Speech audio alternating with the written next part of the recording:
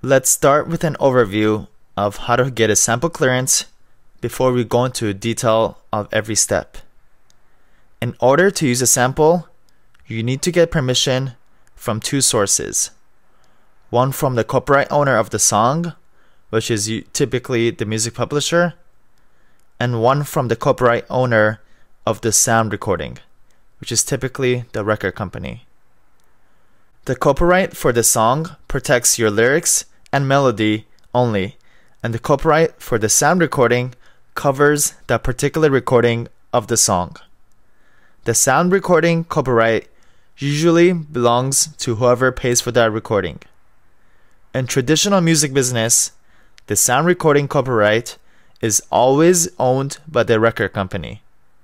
Nowadays, it's more common to see writers or publishers owning the sound recording because it's easier to self-distribute than it used to be, and because the sound recording is valuable.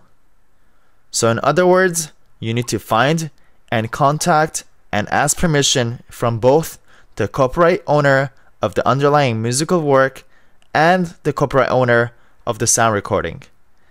Then you need to negotiate and come to terms with an agreement for using another artist's sample in your work.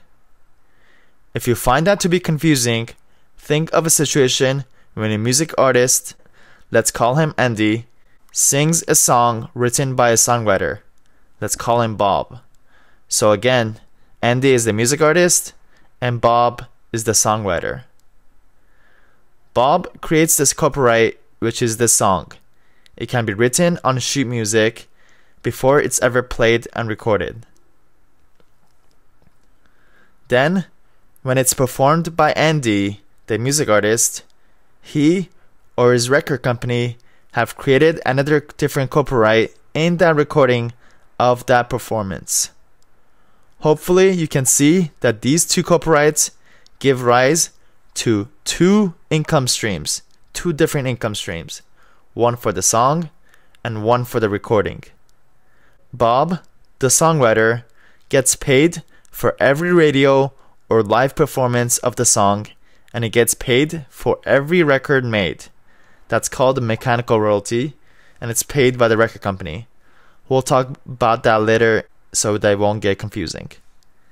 And Andy only gets paid for every record made and sold, and that usually is the record company.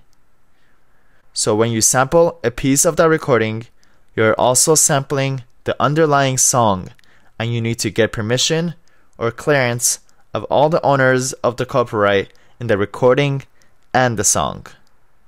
That means contacting the record company that owns the recording you have sampled, but also all the songwriters and all their music publishers. Hope that cleared the confusion for you. I know this part is a little confusing, so feel free to repeat the last 2 minutes of the course if it didn't make sense. Generally, the record company will take a fee and a per unit royalty for every record sold, and they may also ask for a limitation on the use of the sample. The songwriters and music publishers will usually take a percentage share in your new song that has sampled theirs. The amounts depend on negotiation between you and the music publisher and the record company. We'll talk more in depth about this later in the lecture. License fees for sampling depend on how much the sample you intend to use, the perceived value of the recording you intend to sample from, and the intended use of the sample in your song. Licenses can sometimes be granted for free, but usually there's a fee. There's also no standard rate for samples, so the copyright owner can charge whatever the copyright owner wants to charge, and does not have to grant permission to use his work at all. The thing is that they have some leverage over you. What I mean by this is that once you sampled their work and told them, they can ask for whatever they want. Once you have the agreement of the copyright owners of the song and recording, you're set. So to summarize, you need to get two sample clearances. One from the copyright owner of the song, which is usually the music publisher, and one from the copyright owner of the sound recording, which is the record company. In the next lectures, we'll go over each step of how to ask from the publisher, and how to ask from the owner of the sound recording, which is typically the record company, and how to negotiate and ask for clearance for your sample.